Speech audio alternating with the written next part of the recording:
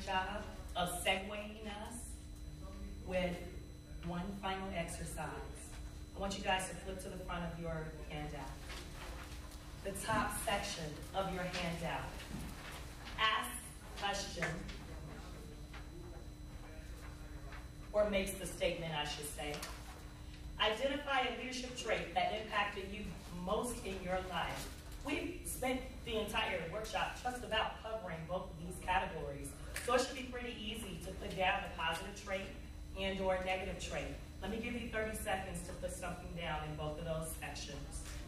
So identify a leadership trait that impacted you the most in your life, whether it was positive or negative.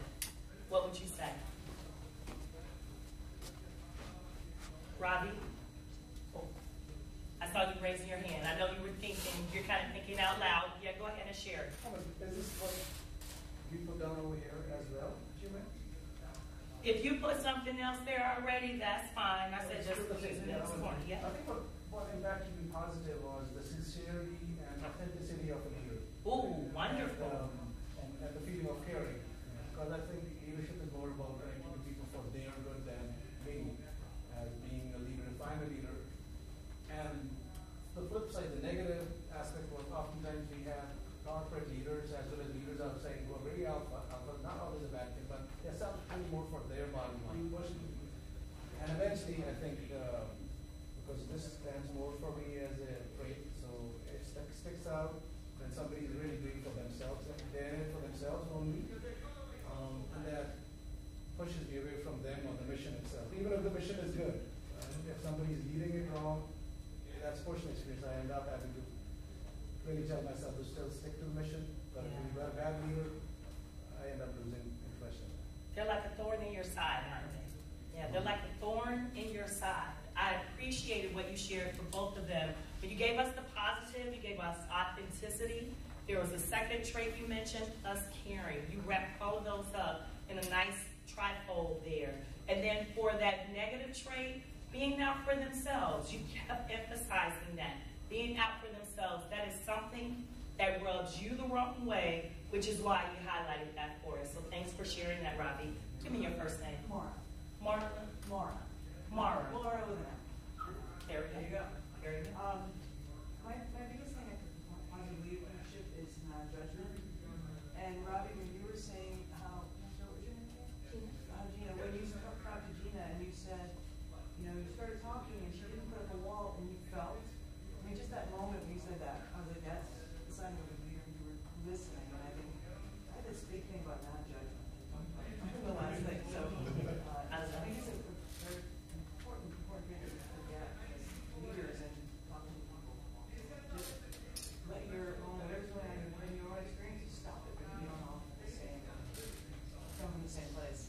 More, I love that. And I saw that red stop sign with the word stop going across it, where you're reminding us that judgment is an issue. There's a quote by Stephen Covey that I've had in my email signature since 1999 that reminds me of just that. And it says, the challenge is to be a light, not a judge, to be a model, not a critic. That resonates with me because that was a trouble spot for me in my life at one point. So me seeing that red stop sign is another reminder for me. Don't have the judgment there because it'll block the listening. It'll block the connection. It will block the ability to build relationships. So thank you so much for sharing. Thanks. And go for it. For me, a positive impact from a leader that I've experienced is investment in my development. My current manager sees my success as his own success, and as a result, I feel supported, and it's really propelled me forward a lot in my career. In the past 3 years, I have experienced more growth in my professional life than I did in the previous 10, probably the previous 10. As opposed to some managers, I worked in a restaurant years ago, and the owner's daughter ran the place, so there was no way to escalate an issue with management. But she felt that kind of power hungriness, and she liked to be cool to people for sport. So she would be mean, and the more I would try to work hard in order to win her over, she just saw that as an open door to try to crush me a little bit more. So it's just, she can manage